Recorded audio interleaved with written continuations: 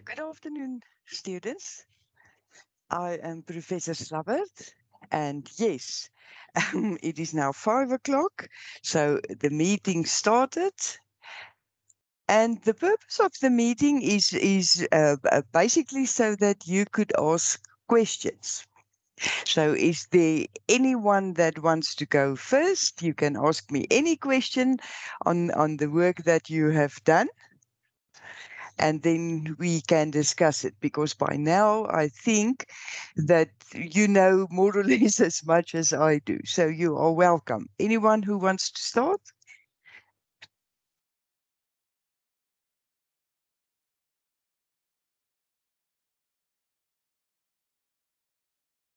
Yes, Jock.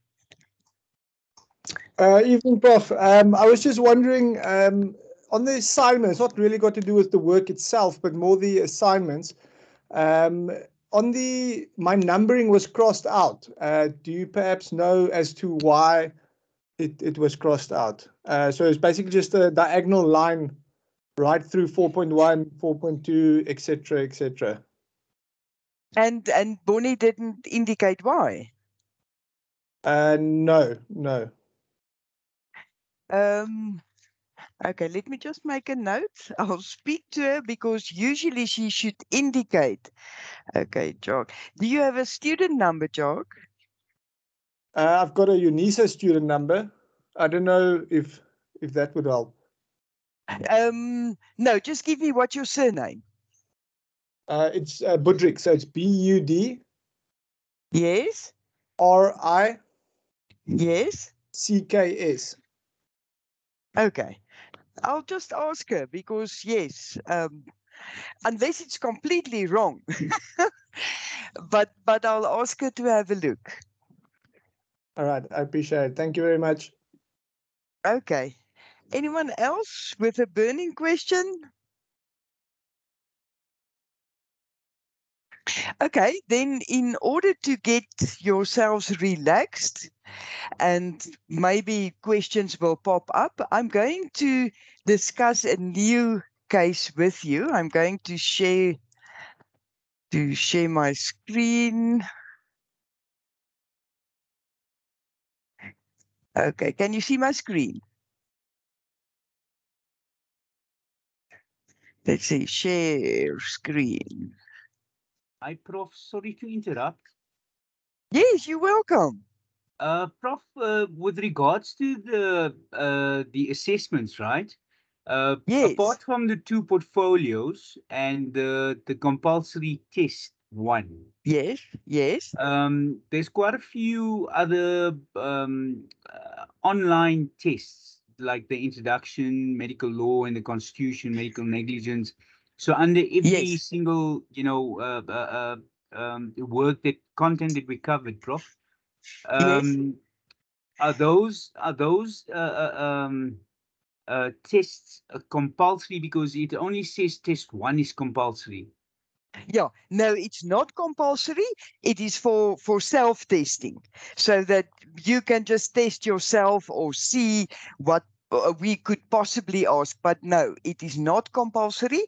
The only compulsory is test one, that will count 80% to your final mark, and then portfolio one and portfolio two, and they will contribute 80% of your final mark.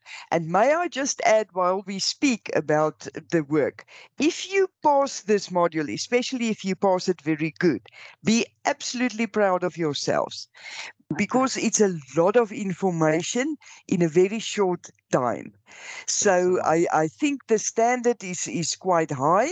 So I think you can be proud of yourselves if you pass it, and especially if you pass it well.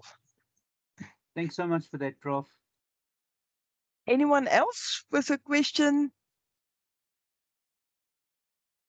Okay, so Yes. Sorry, yes, I apologize. yes, you're welcome. No, you're welcome. Prof, your Yes. PowerPoint slides, can you make that available to us, please, man? The PowerPoints that is on the recordings on the site. Correct, yeah. Um, Yes, I can. Let me just make a note.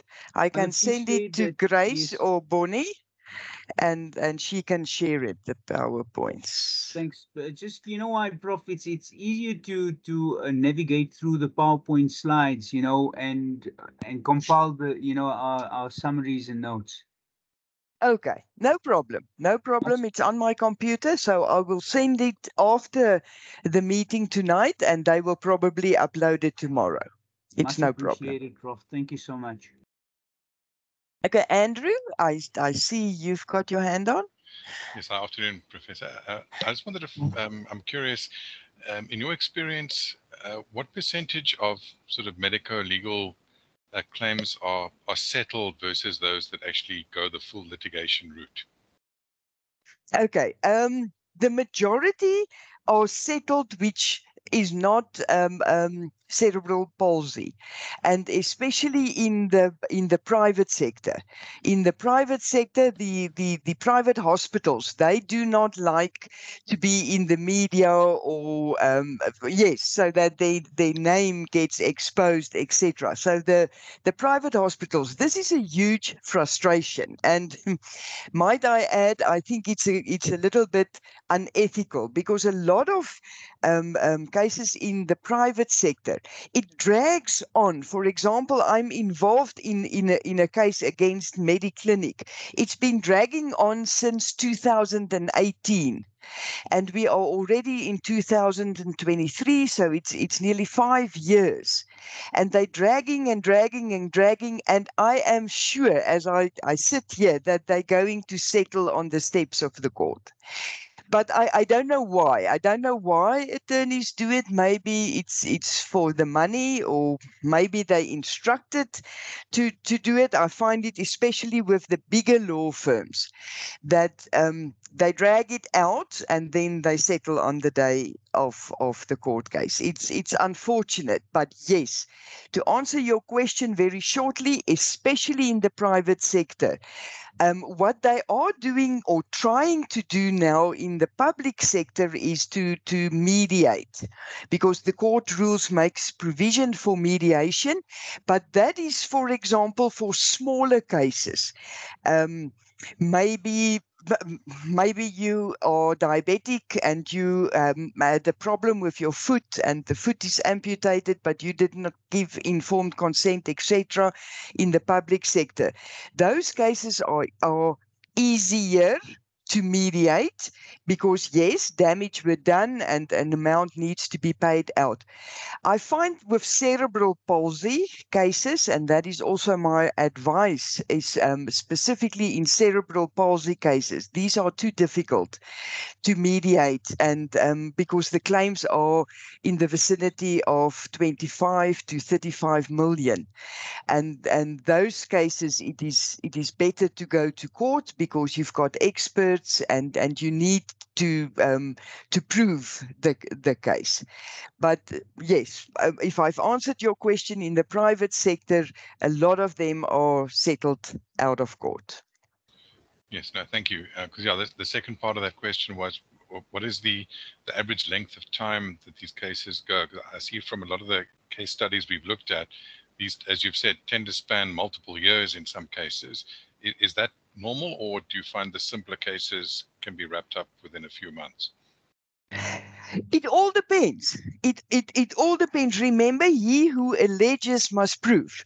So it is the person instituting the action, whether they at the end of the day are willing to go for mediation or willing to accept um, um, a settlement. It depends on so many things. But yes, if you go to, I think in the first lecture, I referred to that document of the Law Reform Commission. There's a document on medico-legal issues. And if you just go through those, you will see that some cases goes 16 years, 10 years, 5 years. So it all depends on whether the the people wants an answer or no. But yes, cerebral palsy cases, no, that won't go fast, especially because so many experts are involved, and those can drag on for many, many, many years. And then the poor child is already 7, maybe 11, when at least there's an outcome. So yes, it is difficult, but if you go to that document, you'll get a good idea of the time spent on these cases. Yeah, because I see from the one case study, it seemed as though it was a tactic whereby the child actually passed away during proceedings, and because of that, a large portion of the claims fell away, obviously for future costs. So is that not really a lot of the time the tactic behind the delaying strategy? I don't know, and I wish I knew, but that depends on the attorneys. The question now is the ethical question. If the child passes away, let's say the child passes away a week before judgment will be given or quantum will be settled, you get some attorneys firms who do not tell that the child has passed away. Of course, if the child passed away and everyone is aware of that, yes, the future medical costs falls away. It is also interesting. I got a question the other day. The child is already 19. The child is already 19. Now, remember, prescription runs 3 years. So the past medical costs would have prescribed. Depending on whether the parents were of an intellect to understand they had a claim.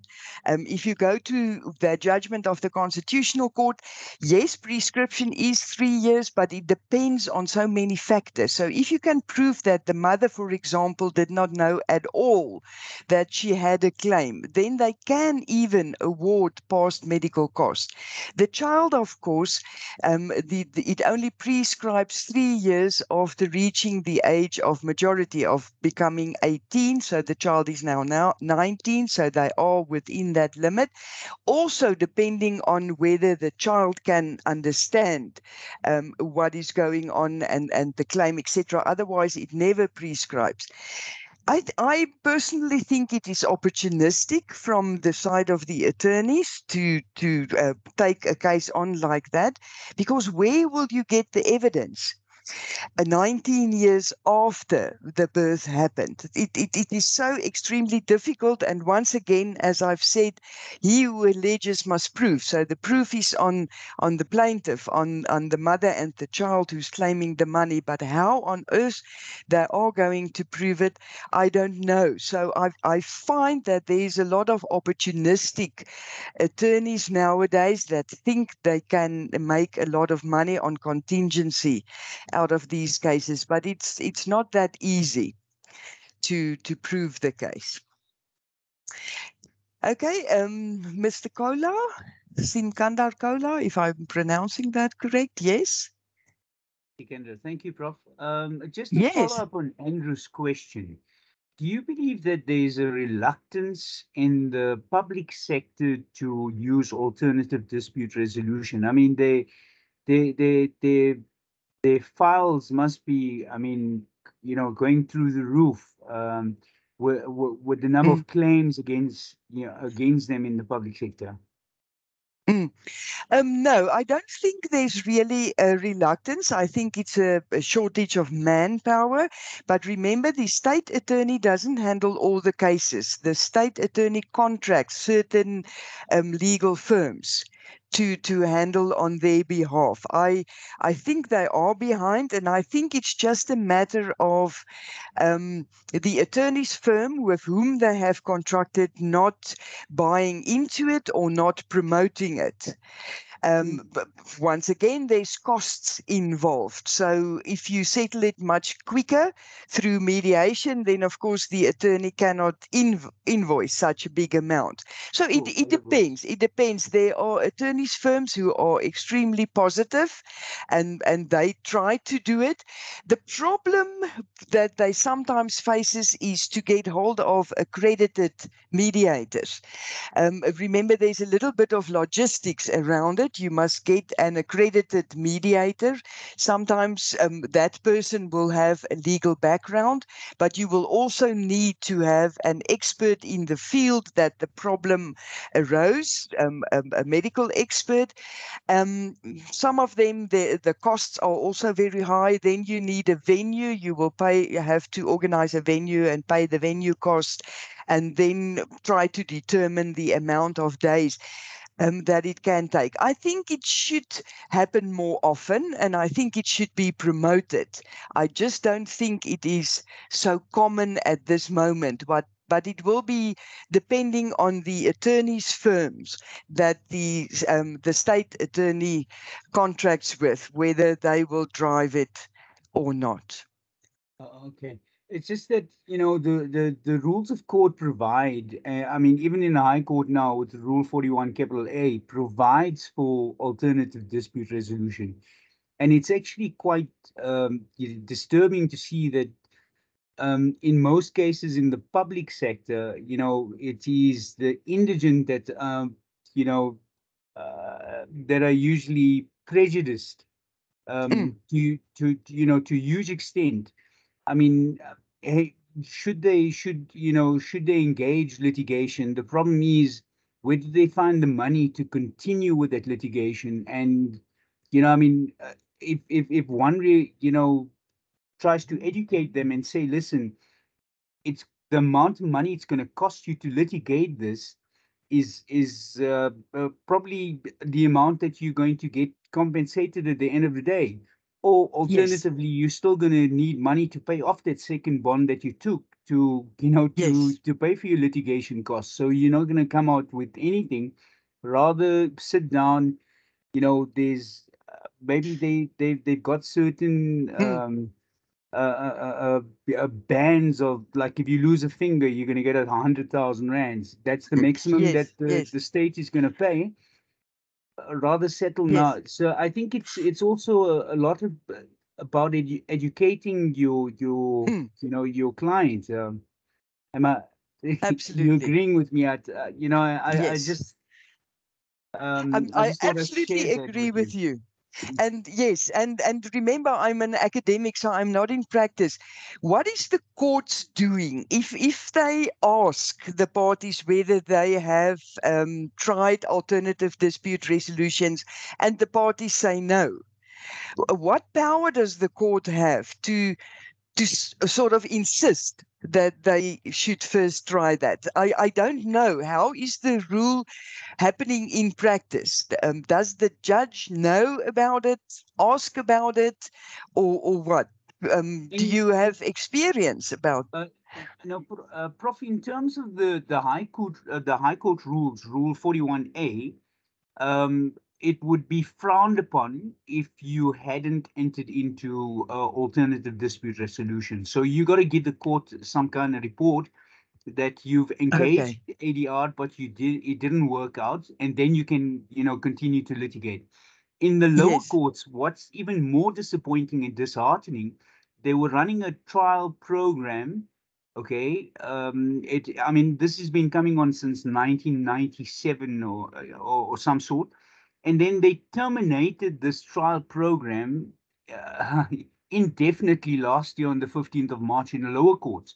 So, you know, we take 2 steps back and we take 2 steps forward and 25 steps back. So, you know, with all the work that has been put into put in place ADR, there's just no drive from the DOJ, and that's just a personal opinion. But I'm gonna stop there. Let the other colleagues continue with their questions. Thanks, Prof. Okay, but I agree with you. Let's get Annerie Grobler. Prof, I just want to know, How can you prove your case and appoint medical experts if the hospital conveniently lost or misplaced medical records, also the maternity register? How can you proceed with your case? Excuse, Annerie. I'm old, so you're a bit fluffy, so I couldn't hear. Just repeat your question. Sorry, can you hear me better now? Yes. Oh, my apologies. It's very loud. Yeah, I'm currently on honeymoon, and it's very loud noises at the back. No, it's fine. Yeah. Yes. I was asking, how can you prove your case and appoint medical experts if the hospital conveniently lost or misplaced the medical record, also the maternity register? How can you proceed with your case then? Okay. How can a court appoint experts? Is that your question? Could you just simply disconnect my earphones and I can try it? Sorry, Okay. Annerie, I suggest type it quickly in your chat in the chat box. Then I will be able to read it. Okay, thank you very much. Okay. I'll definitely come back to that. Lorenzo Kisting? Yes. Hi, Prof. I hope you can hear me. Yes. Just Yes. to the colleague's point that he made with the strenuous time it takes to litigate these cases. You know, or are you aware of interim relief that has been sought pending litigation with these cases, especially CP cases that's been dragging on, and the possible dangers with that? I mean, if one seeks interim relief for the treatment of spastic babies born with CP, and allow this hospital to provide care. Obviously, at the end of the day, they can argue that these defenses actually work. They can provide the care, so why should they pay? You know, perhaps if interim relief can be sought for such cases, especially the ones dragging on for 8 to 10 years? Yeah, the CP cases are difficult. And hang on with your question. I'm going to share my PowerPoint with you because I want to specifically refer to CP cases towards the end. So just hang on with your question. My presentation will not take very long, and then I'll come back if I did not answer it when I quickly go through the PowerPoint. Annerie, yes, and please type the question, then I'll also address that. Okay, there's just my name again and my email address. If for some or other reason your question is not answered today or whatever, you've got other questions, you are welcome to email me. You can see my email address there, slapm@unisa.ac.za. So I quickly want to draw your attention to a interesting case, and the reason being that you can see there, it happened in March 2023. So it is extremely fresh. But why am I discussing this case with you? Because I want you as lawyers, and when you get cases, I desperately want someone to run with the locality rule. And I think at the end, when I've discussed this case, you will see what I mean. So this is not cerebral palsy. Don't worry, I'll come to cerebral palsy. But I want to discuss this case as I found it extremely interesting. And I think there's a lot to learn about it. Okay, so you can see it's Lowe versus Patel. So it is two individuals against each other. So it's not the MEC, so the state is not involved. So it happened in Standerton. So in the court case itself, it speaks of Standerton as a small town in Mpumalanga. Sorry, I'm just drinking water. And the reason why this case touches my heart so much is because we used to live in Standerton. So I sort of know the community of Standerton. And it happened at a public hospital. So there was Dr. Patel. Dr. Patel had consulting rooms at his home. So one evening at 15:30, at 17:30, at 5:30, there was a robbery and the doctor was shot in his lower leg. Coincidentally, Dr. Yusuf was a colleague of him, also a medical doctor, also a general practitioner. He was his neighbor. So he heard about the shooting. He ran over to the neighbor. In the meantime, the emergency workers have arrived and they started helping Dr. Patel. But Dr. Patel then asked Dr. Yusuf to call Dr. Herbst, who is a more senior general practitioner in the area of Standerton. But Dr. Herbst was not on duty. So Dr. Lowe took the call. And he said to Dr. Yusuf, he will definitely help Dr. Patel. He will go to the hospital. He just have to finish.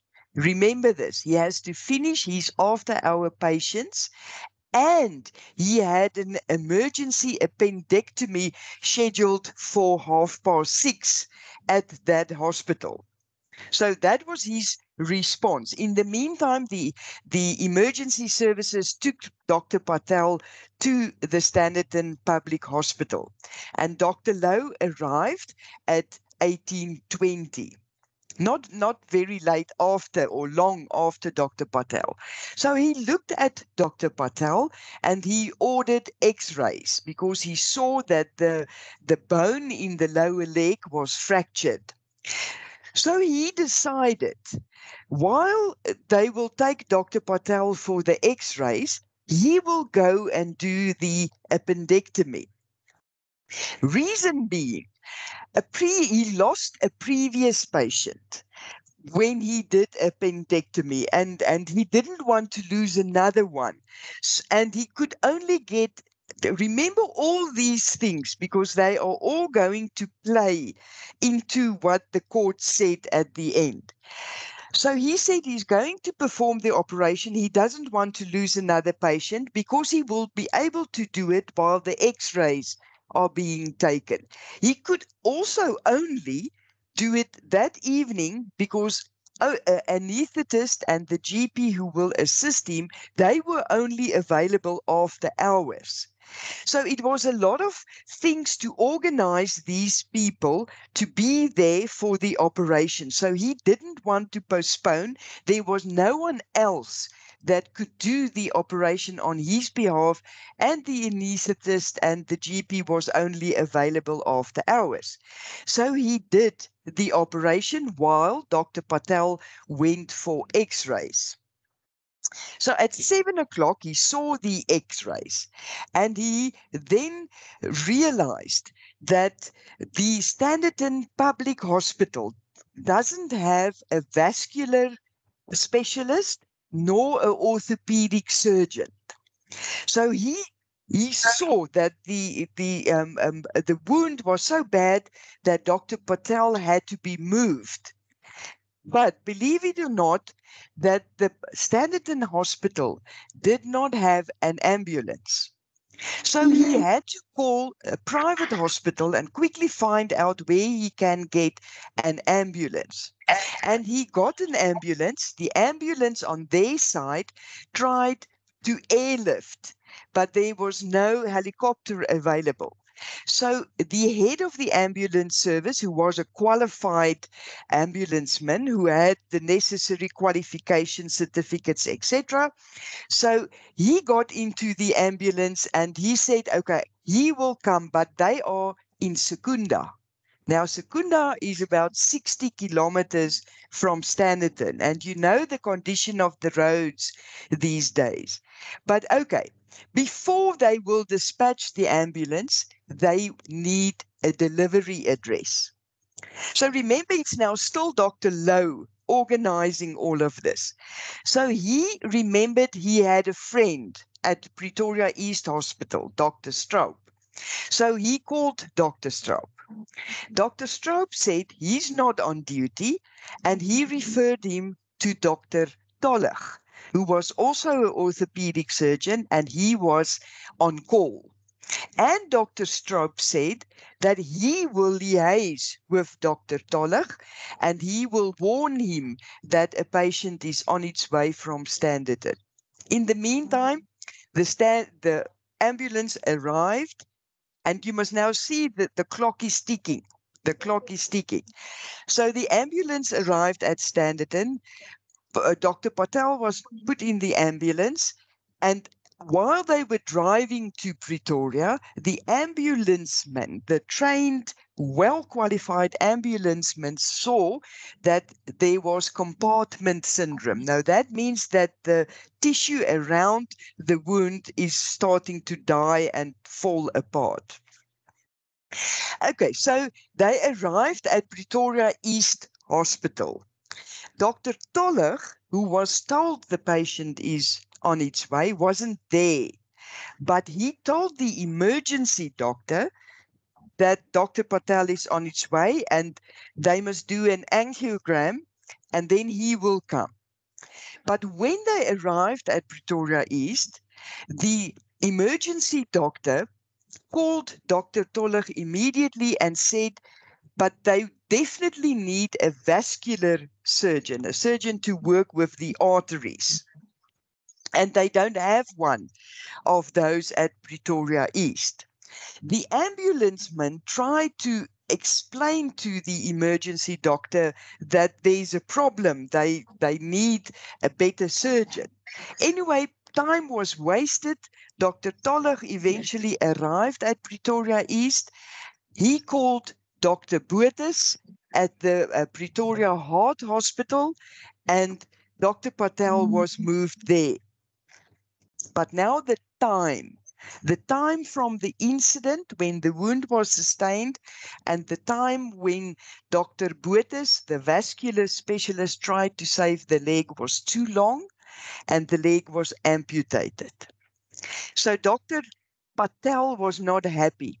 So he sued. Dr. Patel, who lost his leg, he sued Dr. Louw, Dr. Yusuf, and the MEC. He added the MEC because it was a public hospital, but later he dropped the claim against the MEC because Dr. Louw and Yusuf was not state employees. They did not work for the public hospital. They only used the public hospital where they did operations, but they were not in the employment of the state. So Dr. Patel sued Dr. Louw and Yusuf. But then, unfortunately, Dr. Yusuf passed away. So it is only Dr. Louw left. So in the High Court, the claim was dismissed. The High Court said there's no causality between... Okay, the allegation was Dr. Louw did not, with the necessary urgency, organized the removal, the transport of Dr. Patel. He should not have done the operation. He should have, during the time he did the operation, he should have called the ambulance and organized the transfer. In other words, the claim was for an omissio, for something that Dr. Louw did not do. So the High Court dismissed the claim and said there's no causation between the fact that Dr. Louw did not timeously organize a transfer and the amputation. Dr. Patel was not satisfied and he appealed to the full court of the High Court. And then they upheld the appeal. So the full court then said there is causation between what Dr. Louw did not do and the amputation. And then Dr. Louw got permission to appeal to the Supreme Court of Appeal.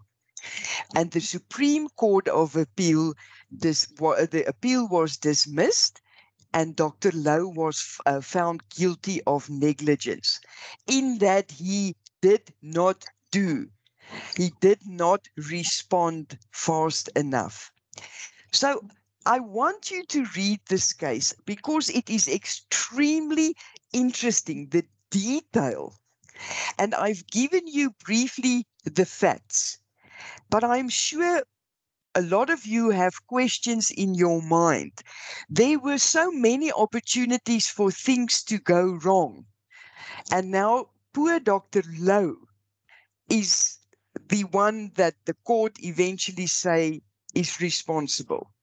The other reason why I want you to read the court is because there was a majority and a minority judgment.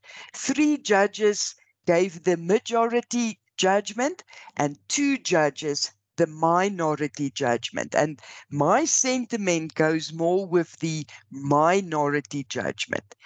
The other thing that I want you to see in this case are the use of the experts. What is very, very interesting in this case is how the court valued the experts. At the end, the majority accepted an expert who never saw Dr. Patel. He never saw the wound. He only based his opinion on the notes that Dr. Botha wrote. But Dr. Botha was the person who treated the wound. He was the expert. He saw the wound. He saw all the damage. Yet the majority of the court accepted the other doctor and as an expert and what that doctor said. So I want you to go and see, because that is strange. That is extremely strange in medical law cases. We all know the Linksfield Park case that say that an expert must be logic. The reasoning must be logic. But they still followed the expert who never saw the patient. In the court case, they also create a hypothetical scenario. If everything were perfect, would the leg be saved? Would there have been enough time to save the leg instead of amputating it? Also very interesting. It's a hypothetical scenario in a perfect world. But knowing where Standerton is, knowing where Secunda is, knowing the road from Standerton to Pretoria, it is impossible to create a perfect hypothetical scenario. Okay, and then no causation, or there's no causal link. That was what the majority said. But the majority said there is a causal link. Now, why am I telling you all of this? First of all, because it's a very, very, very interesting case to read, to see how the judges argued, to see the majority versus the minority, to see how they valued the expert witnessing, to see the employment of a hypothetical scenario. And then there's one thing that I feel that should have been argued in that court case, and that is the locality rule. You remember that in the beginning when I discussed the introduction, etc., I spoke somewhere about the locality rule. In the judgment of Van Wyk versus Lewis, the locus classicus of medical negligence, the 1924 appellate division case. In that case, the judges differed. The one judge said there is something like a locality rule. In other words, the same rules cannot apply in Pretoria East Hospital than in Standerton, because the locality, the resources differs. And I think in this case, it is quite clear that the hospital didn't even have an ambulance. They had to get an ambulance from Secunda. All these things should have been argued, because the locality, according to me, had a huge influence on how the whole scenario played out. Yet it was not touched on, it was not argued in court. In that same case of Van Wyk versus Lewis, the other judge said, no, there is nothing like locality, because the doctors get the same training, and irrespective of where they practice, you can and you should expect the same expertise from them. So I'm just putting it out there to you. As I've said, let's quickly go back that it is a new case of 9 March 2023. So it's extremely fresh, if I can put it like that. I want you to read the case, especially if you are practicing medical law or medical negligence, etc. Read the case, and you are welcome to disagree with me.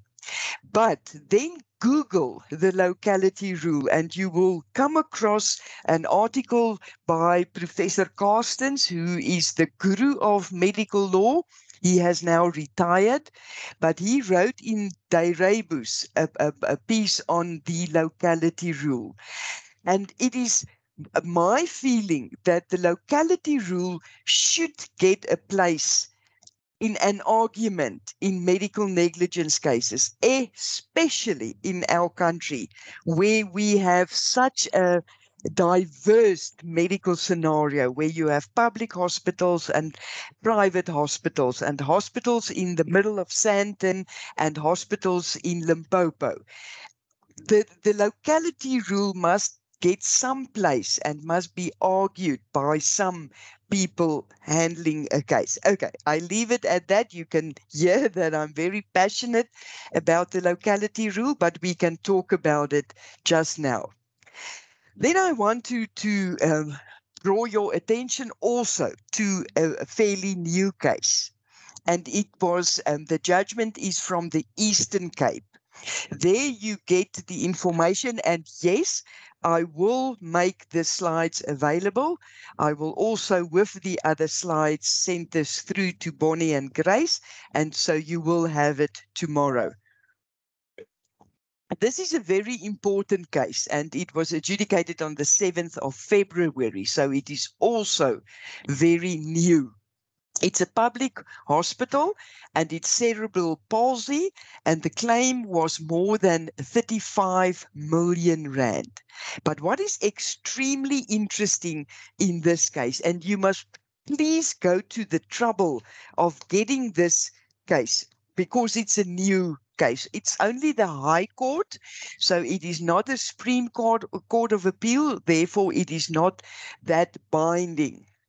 But what was interesting in that case is that the judgment, remember now, especially if you are working for the state attorney or you are working for a company who's contracted by the state attorney, meaning that you appear for the defense.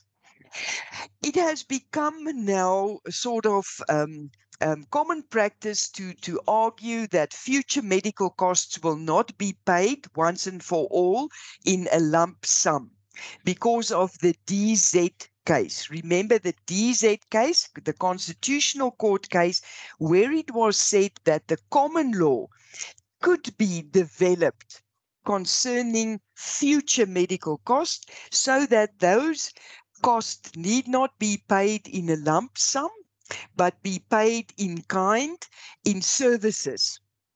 And then there were cases where it was done, specifically the one that I refer you there, that Judge Keithley, the judgment she gave, where she sort of interviewed everyone in the public sector to see whether they would be able to provide to this child the same service or even better service than in a private hospital. Now, when that judgment was given in 2020, the feeling amongst us medical law academics was that, yes, it's all very well, you can do it for one child, but it is impossible to do it for 150, 250. I don't know the numbers. So we had questions about that case. So the same now happened in the Eastern Cape, but the judge there, the judgment is a combination between the remedies. In other words, certain part of the future cost is paid in a lump sum, while other services must be provided by the public sector. And the judge determined there's a lot of annexures to that case. And you will be able to see how the judge argued, because it is not a straightforward following of the development of the common law, but certain parts are. So this is a new case. A lot of people are talking about this case, so it will be worth your while to read the case. Also to see the number of experts in the case and how the judge or the court dealt with the experts. But in the bottom line, the judge said that the development of the common law must be on a case-by-case basis. You will find it sort of common cause nowadays that the attorneys appearing for the defense, for the state, for the MEC, they will come with the argument of DZ and then say that they're not willing to pay future medical costs because it must be provided. But it doesn't work in every situation. So this is an example of a case where it was a combination between an amount plus that services will be provided. But you can see there that the claim was more than 35 million rand. And it just becomes impossible for the different provinces to pay out these huge amounts in a lump sum. So that is an important case to take cognizance of. Then here's another case. This is where a lady gave birth in a public hospital. It's not about cerebral palsy, but the women were cut during the birth process. We call that an episiotomy, and then there were damages. So it's a new case. It is good also to see how that case was handled. It is 16 March of 2023, so it's also very new. And it will be interesting for you to go and read that case to see how they applied the but-for test.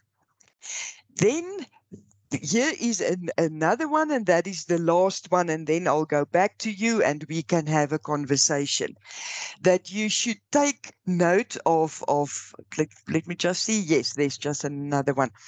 You should take note of this case. This is an even newer case, and it was in the Supreme Court of Appeal on the 18th of April this year. So it is very, very new. And in this case, the Supreme Court of Appeal specifically said that there's no need to develop the common law because the defendant did not argue or establish that it is worthwhile to develop the common law. Once again, it concerns the payment of one lump sum. So in this case, the defendant could not prove that the public hospital will be able to provide the services of the same or an acceptable high standard at the state hospital as this person will get in the private sector or with specialists of his or her own choice. So as I've said, it became a common practice to fall back on the DZ case and to argue that you from the defendant side, from the MEC side, not willing to pay the lump sum, but you will have to be able to prove that there is a need to develop the common law. The last one is not that recent. It is in 2020, in March 2020, Supreme Court of Appeal case.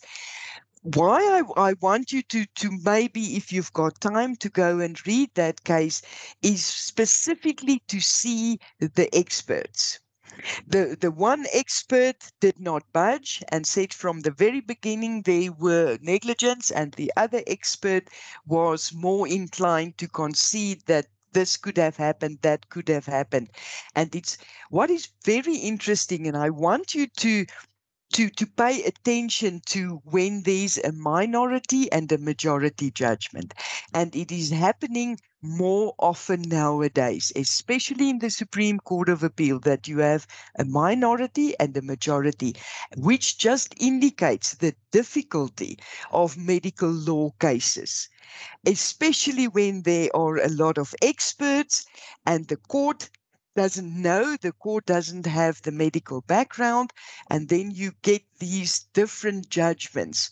And yes, you then decide for yourself where you would like to go. Okay, these are just a few of the recent cases that I came across, and I think it will be worth your while to read that. Okay.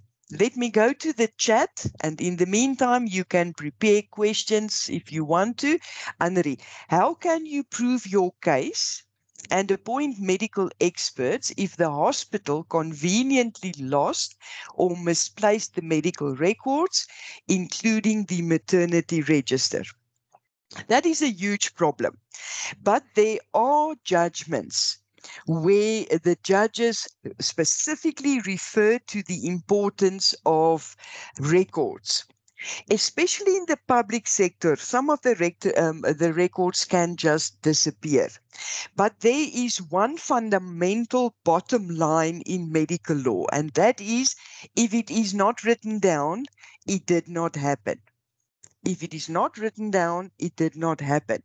So if they cannot produce the hospital records, then assumptions need to be made. Then you have to look at the circumstances, and then the court will draw its own conclusion, which is not always the ideal. And it is a real problem. I once did training at an attorney's firm who specifically were contracted for the state attorney. In other words, they were the defendants. And they even have problems getting medical records, especially in the public sector. So I don't have a perfect answer for you, because if the records are not there and they're gone, then it is extremely difficult, especially to appoint experts, as you ask. What then usually happen is that the expert must look at all the circumstances surrounding this case, listen to the person that were affected, the mother of the child, if it is a cerebral palsy case, or if it's a patient that has been harmed, him or herself, to listen to their story and then try to create a scenario of what could possibly have happened. But it is difficult. It is difficult, and yes, you're quite right. The hospitals conveniently lose some of the records. But the bottom line is, if it's not written down, it did not happen. In other words, the nursing staff or even the doctor, they can't come and say, yes, but I did it. Okay, where's the record? No, I don't have the record anymore. Then it did not happen. So it is difficult. I agree with you. I don't have an answer where to get it, how to get it. If it's lost, it's lost. Sometimes you will also see that the records have been changed. That once something has happened, then afterwards someone quickly goes and changes the records. But that could easily be seen. You can see it in the context, different handwriting, different color pen, etc. But I don't have a perfect answer for you. It is a huge problem. We dealt with the case during activity 2 of portfolio 1. Yes. So that is a very, very, very important case. As I say that the defense, the persons appearing for the MEC, they will sort of just by way of responding to the documents, say they're not willing to pay the future medical cost. Those are in dispute because of the DZ case. They are willing to provide the services. But as I've said or highlighted to you in that case that we've just spoken about, you will still have to prove that the public sector are able to provide the services on the same or a better standard than in a private sector. Okay, and now you can, I've dealt with the chat. If you want to put in chats, put in chat. If you want to put up your hand, you're welcome. I've spoken fast and a lot, but I will make the slides available.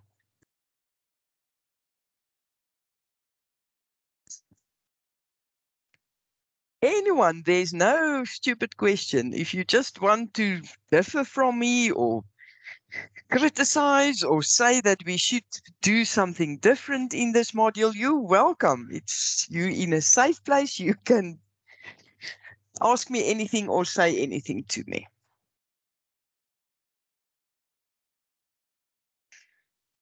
Yes, Andrew. Yes, Professor, just thinking back on that, the Lowe v. Patel case, is it correct to assume that they didn't apprehend the shooter? Because I would assume that that would be the first port of call for claiming damages, the person who actually caused the damage initially. Okay, remember that a robbery is a criminal case. So yes, of course, a criminal case will be opened, but then if Patel wanted and he knows the person, he could possibly institute a civil claim to against that person. But usually it's not worth it. Attorneys won't take it because the robber will probably not have money to pay. That is the sad part. You have that right to institute a civil claim against the person who has hurt you, but in criminal cases it is just not worth the while. The legal cost will be more than what you will get from the robber. The criminal case will take its course, and if he is apprehended and found guilty, of course he will go to jail. But for I honestly don't think it's worthwhile instituting an action against a civil action against someone like that. And the other argument is that yes, he shot him, but that is the whole argument of the Lowe case. If he had better medical treatment. In other words, let's say, for example, in a perfect world at the Standerton Hospital, there was an orthopedic surgeon and there was a vascular surgeon. Then the leg could have been saved. And then he would not have suffered damage. But his whole argument is because of the time lapse, too much time. The clock was ticking too fast, and then compartment syndrome steps in, and the leg could not be saved. But that is the whole thing that I want you to see. Was it possible in a perfect scenario or not? And the majority said yes.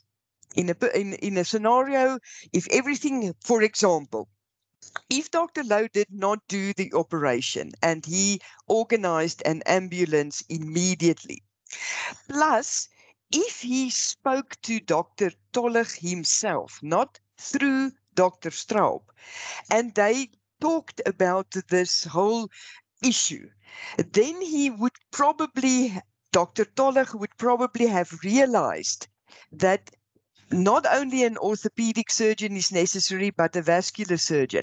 And he would have recommended them to take Dr. Patel to Union Hospital or Milpark, which is closer to Standerton. But there was a communication gap. Dr. Tollig said he was never told that a vascular surgeon was necessary, which raises question. You're an orthopedic surgeon. You are notified of a gun wound in the lower leg. The femur bone was broken, and it was by a bullet. Shouldn't you, in your experience, have known that it's not only an orthopedic surgeon necessary? You see, these are the kinds of questions that pops up into my mind. And you are welcome to differ. But my feeling is first of all, that Dr. Tollach should have questioned. Why do they only want an orthopedic surgeon if it was a gun wound? The second question is, why wasn't he at Pretoria East Hospital when Dr. Patel arrived? The next question is that the emergency doctor that was notified, that waited for Dr. Patel, paid no attention to the ambulanceman who could have told him there is bigger problems. So let's not take this patient out of the ambulance. Let's rather find another hospital with a vascular surgeon. But they paid no attention. They did not listen to him. So there's a lot of questions which comes to my mind. Is Dr. Lowe the only one that was negligent, or was there a whole chain of negligence? And that's why I would love you to read it, and you can engage with me, and you can say you don't agree with me or what. But I just feel that Dr. Lowe was in a predicament. He saw the person, he realized he needed to be moved. Because of the locality, everything wasn't possible to do it as fast as it should have happened. But I personally feel he tried his best. You must now remember that he is now found guilty of negligence, which could have an effect on his practice, and the quantum or the damages have not yet been claimed.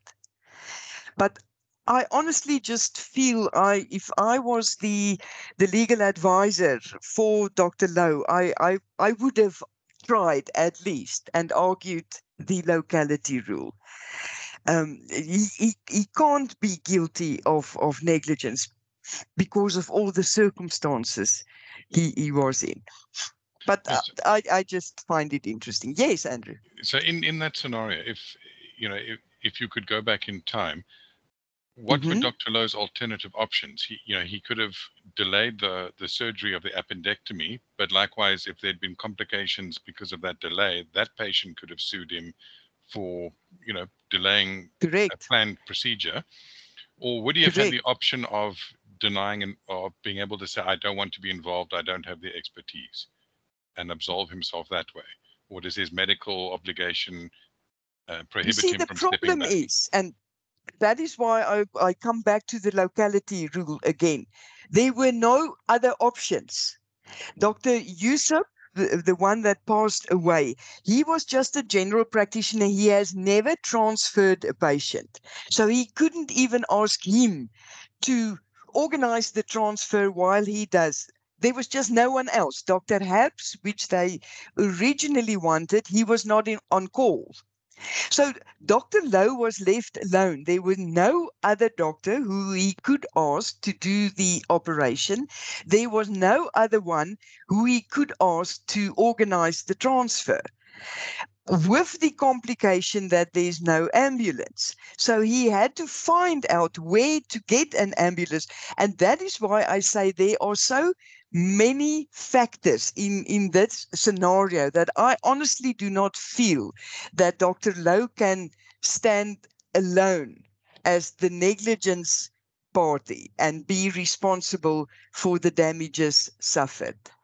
But this is an interesting case, and one can learn a lot from it. As I've said, my feeling goes with the minority judgment.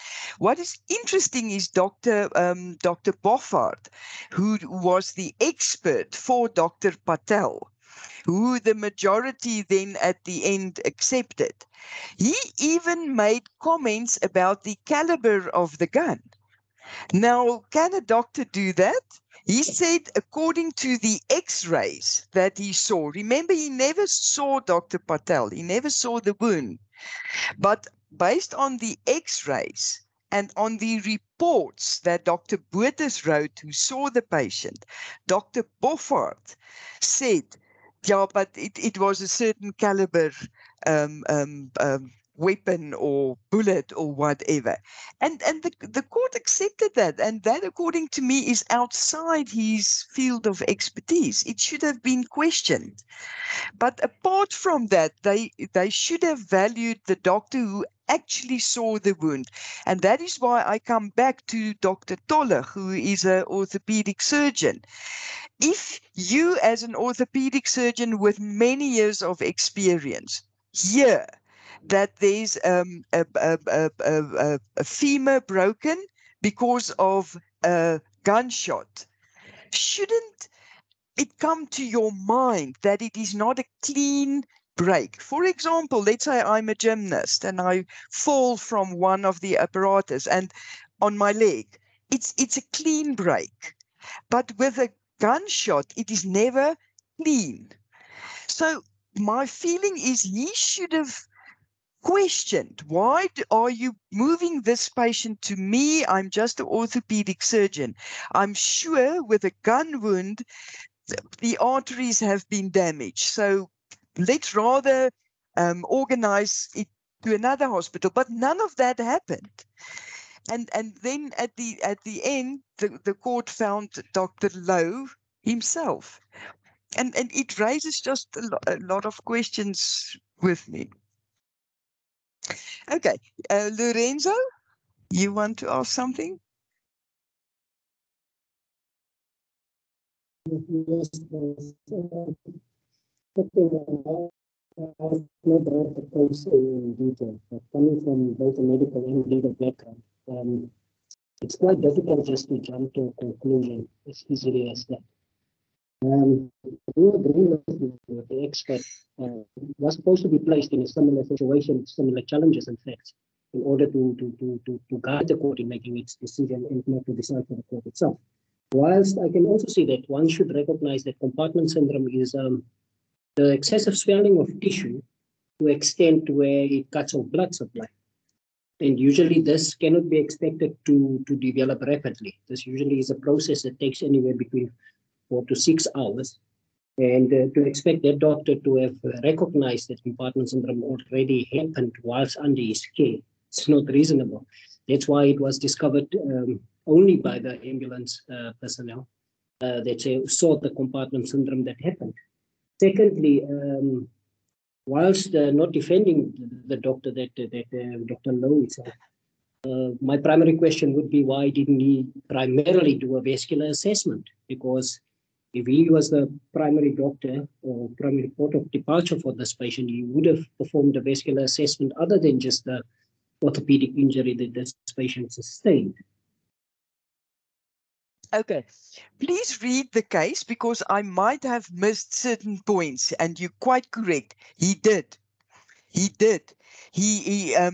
When he looked at the injury, and when he proposed or said that he must go for X-rays, he did realize that he will need a vascular specialist.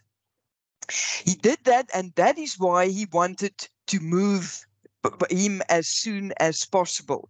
Okay, there are arguments in the court case that said, why did he even waste time with X-rays? He should have, as you've indicated, saw compartment syndrome or saw that the arteries were so badly damaged. He shouldn't even have asked for X-rays. He should have moved him immediately to a hospital where these specialist services. That is one of the arguments. He didn't do that. But he says that in his note and in his communication with Dr. Straub, he told him that the compartment syndrome is a possibility and that arteries were injured or whatever. But Dr. Lowe did not speak to Dr. Toller. Dr. Straub spoke to Dr. Toller. And in that communication, there was a communication gap that Dr. Toller testified, and he said that he was never made aware that a vascular surgeon would be necessary. And that's why the question in my mind is, couldn't he think it would be necessary? But never mind, he wasn't told. He wasn't told. So there was a communication breakdown between the doctor dispatching the patient and the doctor receiving the patient. And that was one of the the grounds on which Dr. Lowe was found guilty is that the communication was not well enough. He did not specify that a vascular surgeon is necessary, although he said he did tell Dr. Straub. Dr. Straub did not tell Dr. Tollig. So that was one, and that is why I say this case is so interesting, because it is based on what did not happen, and omissio. Remember, in our legal system, we have a commissio, that is where the doctor perforates an artery and the person bleeds to death. That is a commissio. He did something wrong. He was negligent. This whole case centers around an omissio, what he did not do, and he was found guilty of that. Is it fine, Lorenzo? You want to make more comments? Yes, it's fine. I just have a reasonable foreseeability on all of their parts. It's like expecting this patient not to develop sepsis, infection from that. You have a reasonable foreseeability on all of their parts. Yes, you see, that is why I honestly want you to read the case, because there's more to it than just saying Dr. Lowe was negligent because he didn't organize the transport faster. To me, the case is not that simple, but that was the case in the Supreme Court of Appeal, and he was found guilty of negligence, and he must now pay the damages.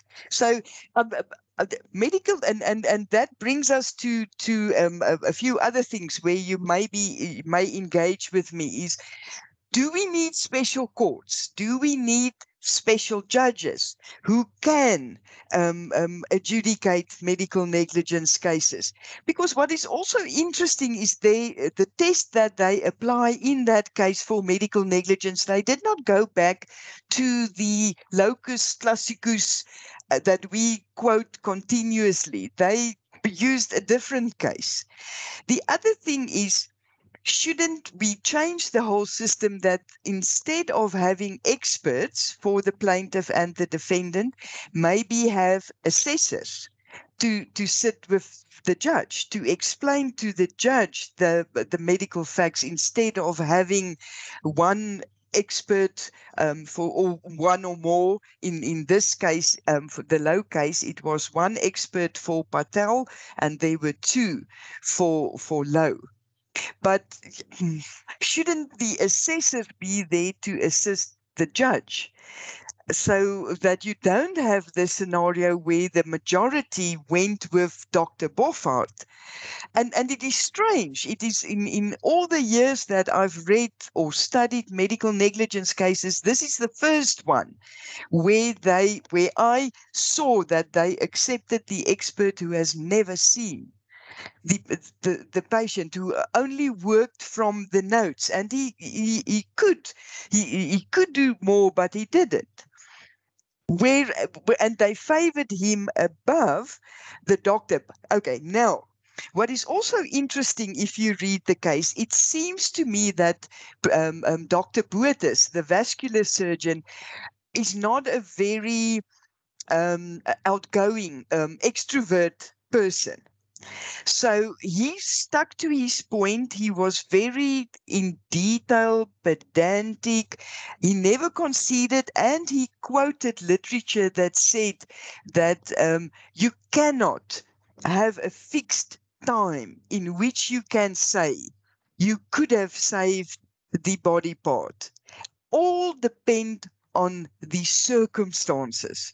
So you cannot say the leg could have been saved within 4 hours. No one can say that, because there's circumstances. And he was not willing to concede that there is a specific time limit in which the leg could have been saved. But I get the feeling that he did not make an impression as a person on the judges. And that happens. Some doctors are just not good witnesses, though they are extremely clever and they know their field, but they just do not present well in court. Yes, Lorenzo. Reasonable bias can be always be expected. It can never be removed from human nature. whether it's for the defense or whether it's for the plaintiff, the reasonable bias must always be anticipated and expected. And what you said about the assessor guiding the court in its decision making makes perfect sense, because, as I said, bias will always be there. Yes. One cannot argue that away. Yes, and hired guns, unfortunately. I mean, no one is perfect. We would like all people to be very ethical, but you get hired guns as well that specifically come and say what the plaintiff want them to say. So it is a difficult. So I want you to see these things, because I think in the very first recording that I made, I said, if you think medical law is a short way to become very rich, then you're missing the point, because it is not. There are so many intricacies in medical law cases, apart from the time that it takes, the experts, the judges, how do they interpret? The other case is, what is it? It's a Western Cape case of the rugby player. I can't remember now, but there also the experts. I didn't agree with the experts that the court followed. I can't remember the court case now, but you should know. Anyway, it is, you just don't know why judges sometimes favor the one above the other. In that case that I'm talking about now, about the rugby player, I found the one expert, and remember, I only have the record. I only read the judgments. I found that expert extremely arrogant, and the court favored him. That is why we ask you the activities, not questions from your study material, because we want you to read as many cases as possible. At some stage, I tried to print each and every cerebral palsy case, but it just became too many. But I've got a stack here next to me. And you should keep on reading the cases, because that is where you learn. You can study the theory. I mean, all of you by now know the test for medical negligence. You know this, you know that. But to read the cases, that is where you get clues or see different ways of approaching cases, etc. Yes, Lorenzo. Lorenzo, you can talk. Just back to that question. Just back to the question that I asked in the beginning. So my question was centered around interim relief pending litigation or whatnot. Especially for those cases that one can reasonably expect to be dragging on in the court for up to 6 to 8 years. It's quite heartbreaking to think that a baby with CP, spastic baby, and most of these cases are brought by the poorest of us in the community. That what's the way forward? Do you know of where interim relief was granted in some degree to alleviate the pain and suffering of these people whilst the case is still ongoing, or not? Oh, no, I don't specifically know, but how are we going to change this? It's the lawyers that need to change. It's the big law firms, and I say this with respect. I mean, I've got a hell of a respect for good lawyers, and I've got respect for good doctors, etc. But 35 million on contingency is a lot of money. Let's say you stick to the 25% what is 25% of 35 million? It's a lot of money. So there's a lot at stake. But my feeling is, yes, the child has been damaged, and that is sad, and the child needs to be looked or taken care of. But sometimes it goes beyond understanding.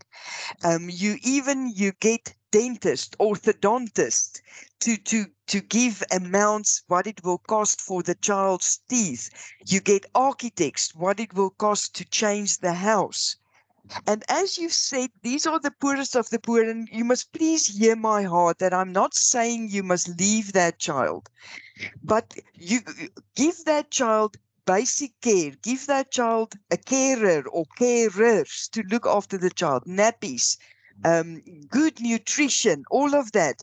But going to the extent of building a house, a new house, they're living in a shack. Now the architect quotes what it will cost to build a house which is accessible to wheelchairs, and the child must get this therapy and that therapy and that therapy, and sometimes I just feel it goes beyond what is really necessary, what the child really needs. And remember that all these experts, the amount gets inflated. That's on the one hand. On the other hand, remember that the budget, the Department of Health, they give a budget to the 9 provinces, and from that budget everything must be done. So the provincial hospitals are running into bankruptcy because of medical negligence claims. If they have to pay out, let's say, 16 cases of 35 million, can you imagine what they could have done with that money? Now, that's another debate. Should these claims be kept? I don't know. At this moment in time, there's no perfect solution. You get some people campaigning for capping. You get other people campaigning for special courts. You get a lot of people campaigning for mediation. So there's a lot of possibilities on the table, but it must be, someone must buy into it and run with it and change the system. And the lawyers, my personal opinion, are stubborn, because on contingency they make a lot of money. Andrew? Yes, I was going to cover some of what you've just mentioned. I'm in that school of thought that capping fees is probably a good thing, in that it restricts the excessive amounts that are claimed in some of these cases. But also, what are the options for state practitioners to rather be insured by independent insurers, so that it's not the state that has to foot the bill? It's in the same way that a private doctor has professional indemnity, a state doctor should have the same external insurer, so it doesn't become a taxpayer burden. It's rather a private insurer's issue. Yes, excellent suggestion. The problem is just now that that what I've read, what I've heard. I don't say that as a fact, but then the state have to pay the insurance cost, because they say they are employees. They're definitely not going to pay it from their own pocket, so the state need to pay it. So yes, that is one way of looking to it, and that is a possible solution. What bothers me more at this stage is what happened to those people. The nursing staff and the doctors that are guilty of negligence. Remember, they are not sued in person. It's their employer because of vicarious liability. So it's the MEC for the province. But what happens after that? Let's say the merits are now proved. The MEC is 100% liable. What happens to those doctors, to those nurses? Are they ever disciplined? Will they notify the HPCSA or the Nursing Council? It feels to me there's a lack of responsibility. So it is easy to mess up, because I'm working for the state. So my employee takes responsibility for me, but I just feel there's something lacking. But you will find that the same nurses and the same gynecologist who's responsible for a cerebral palsy case, they just come to work the following day and they carry on. There's no system in place or mechanism in place to call these people who are involved to justice. And maybe, and now I'm just throwing a stone between you, you can agree with me or not, maybe the route should be taken that was taken with Dr. van der Walt, that the people be criminally charged. I do not know of nurses that has ever been criminally charged. Okay, if you go the criminal route, then you will not get financial compensation, but you will get the satisfaction that if the person is then found guilty criminally, then at least, like Dr. van der Walt, spend some time in prison. Sorry for the lightning. We've got load shedding. I've got a UPS, so it's going on, but the light. Okay, Andrew, do you want to follow up or say something?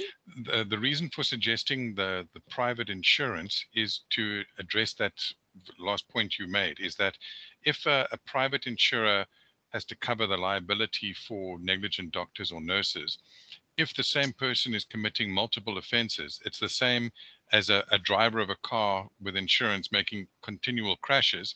Eventually, the insurer will want to drop them as a client.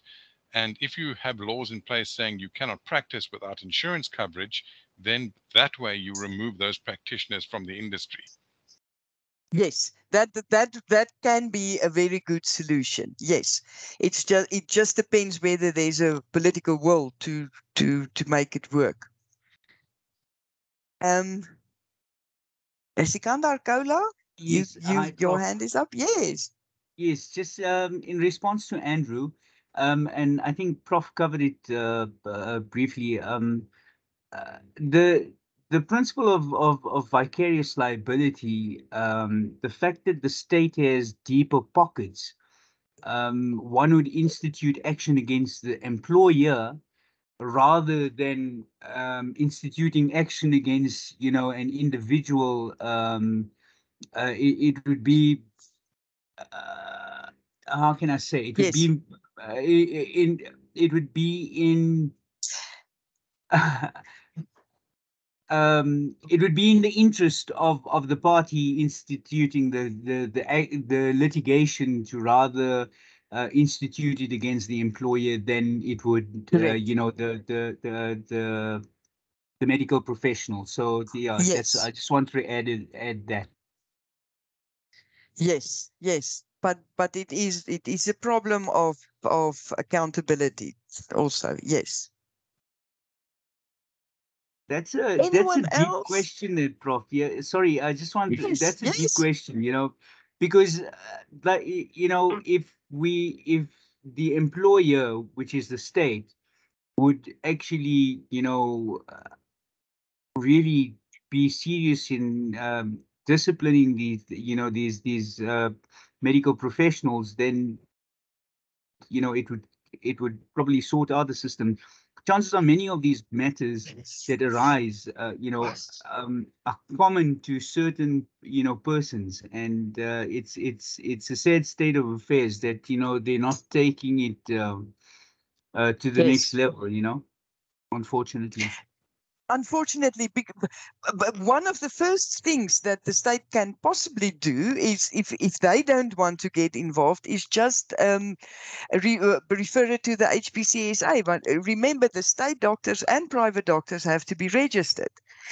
But the HPCSA should be notified, and from their side, the person then should be disciplined. If the MEC, him or herself, doesn't want to do it, but these names doesn't even go to the HPCSA, which which is a problem in itself. Yes.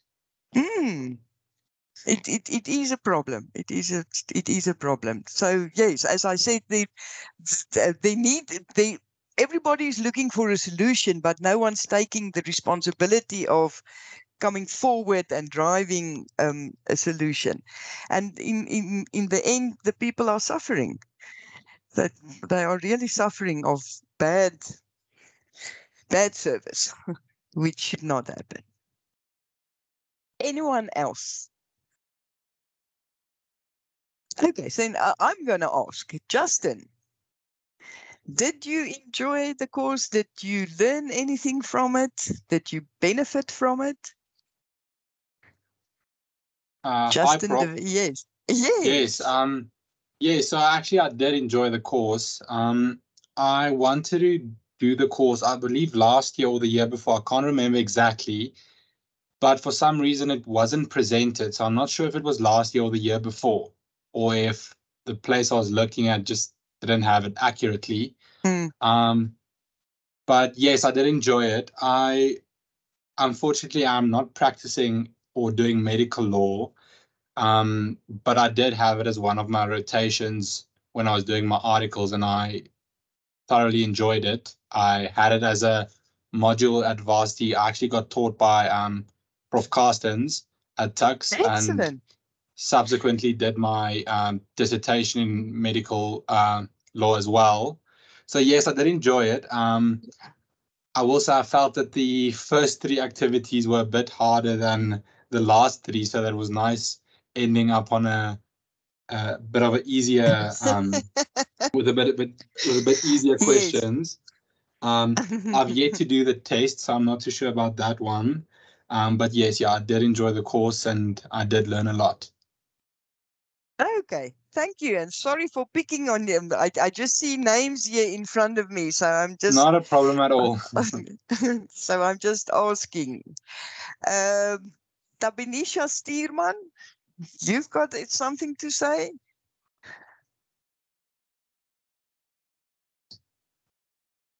Good evening, Prof. Yes. Not at the moment. It was very interesting. The course itself, the learning outcomes, everything was very, very interesting.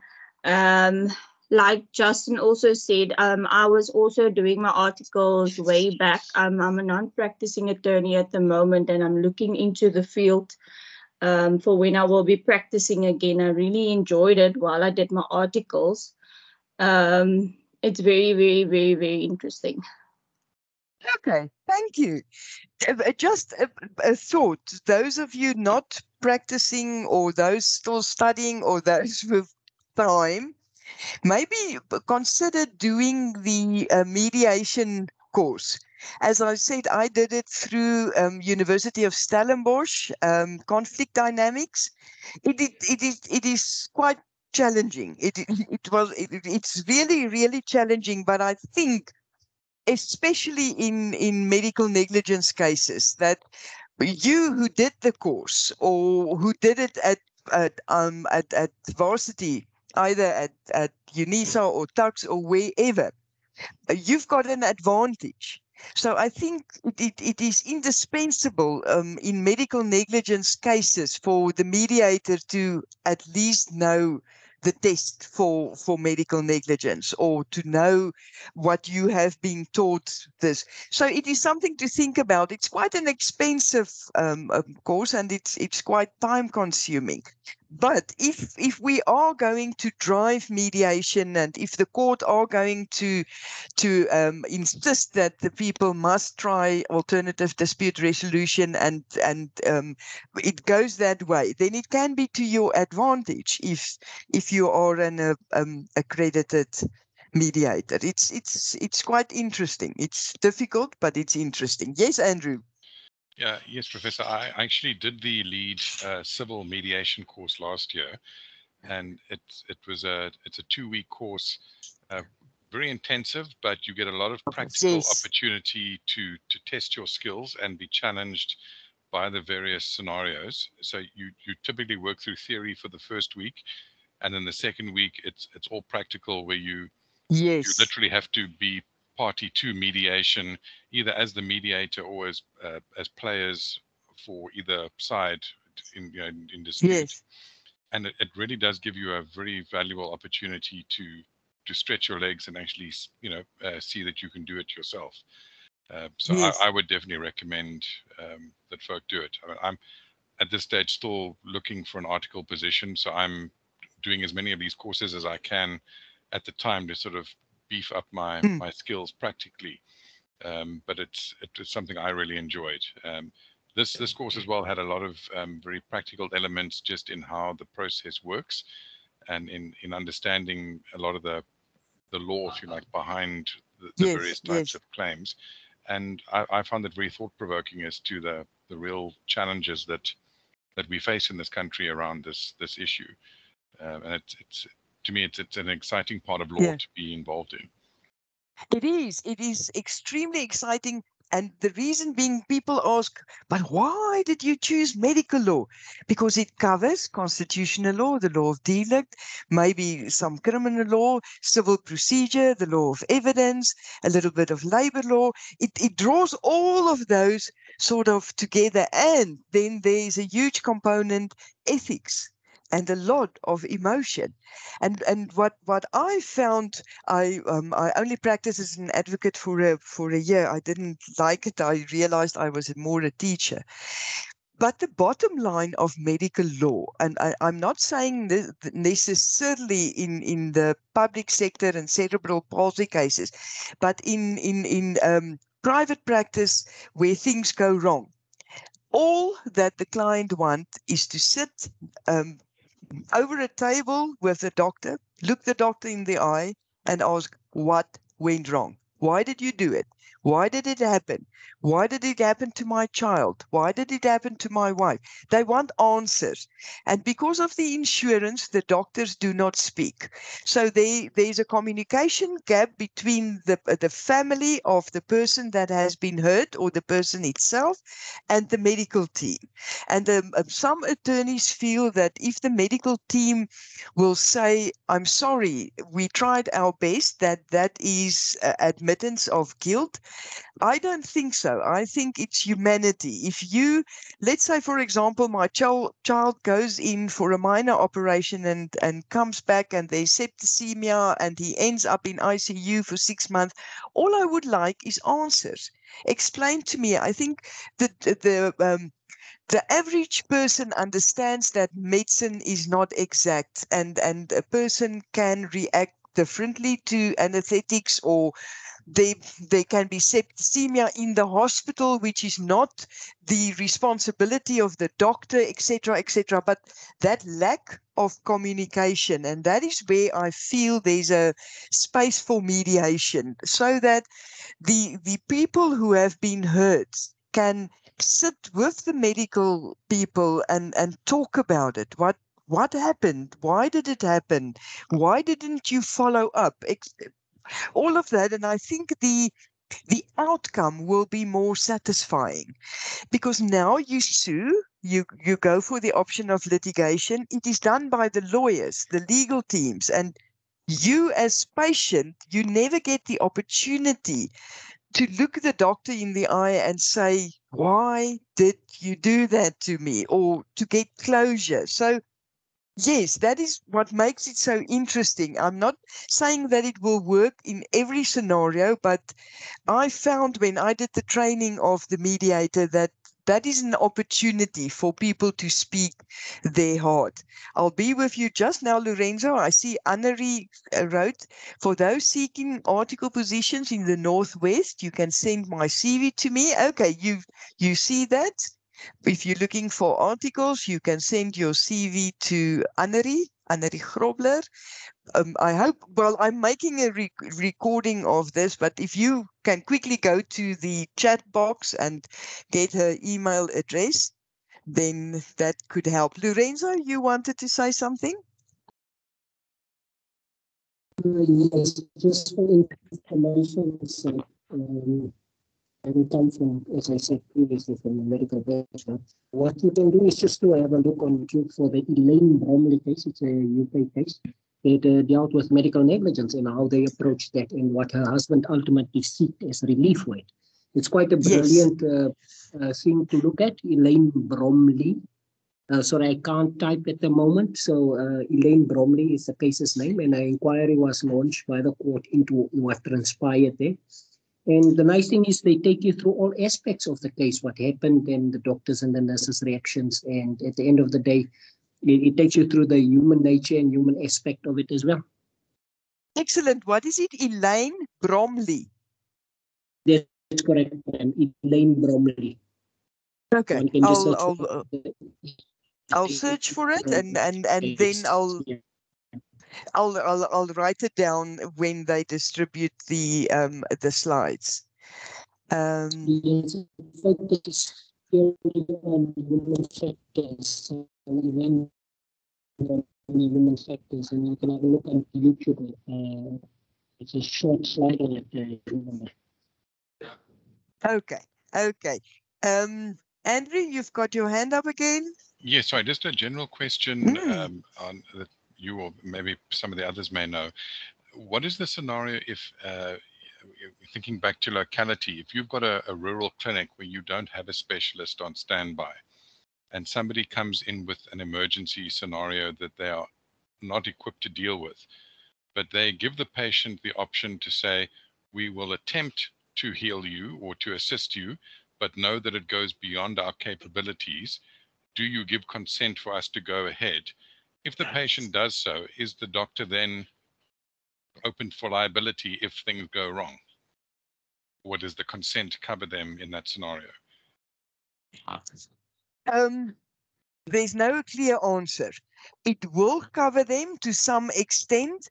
Or the counter argument could be that the doctor should know his or her limitations. So it will depend very much on other circumstances as well. Okay, if it's a rural area and there will be no time to move the person and something exceptional must be done, and this person is not qualified for it, but do it with the consent of the patient, I will argue that will be enough, that the patient consented. But I don't think it is that easy. It will depend on a lot of circumstances. It will, of course, differ, because I know in a lot of small towns like Secunda or Standerton, GPs do breast enlargement. So that's a different story. There they act as plastic surgeons, which they should not do, but that is not an emergency. So the scenario that you created, you must remember, is an emergency, and then also the Constitution comes in. Everyone has a right to emergency medical care. So I'm careful to tell you that the consent will be enough. It will definitely depend on the scenario, the severity of the scenario, and the expertise required of that person. But if I was in that doctor's shoes, I will try to at least save the life of the patient and then afterwards argue that I tried my best, and therefore I should be evaluated what the other reasonable doctor in the same circumstances would have done. But I'm just saying this. I'm careful in medical law. There's very seldom yes or no or a black or white answer. It depends on so many things. Okay, anyone else who wants to decide? You've got my email address. You're welcome to speak to me. Jacques, I will ask Bonnie why that happened, and maybe just ask her to give some comments. But yeah, then I think this is all for today. Thank you for doing this course, and I hope you enjoyed it. And as I've said, be proud of yourself. We are expecting a lot of you, and very interesting. The first three questions was Bonnie's questions, and the later questions is more my questions. But we do a little bit of each so that you get exposed to different activities. Otherwise, it can become boring. Okay, so yes, it's been a pleasure talking to you. Sorry for the light that went on and off, but we've got load shedding now. And thank you and good luck with all your careers, and be ethical. Yes, and maybe we will meet each other somewhere again. So good night to all of you. Bye-bye. Thanks, Prof.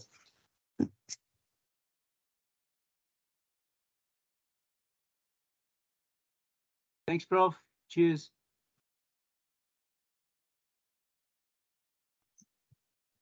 Thank you, Prof. Cheers.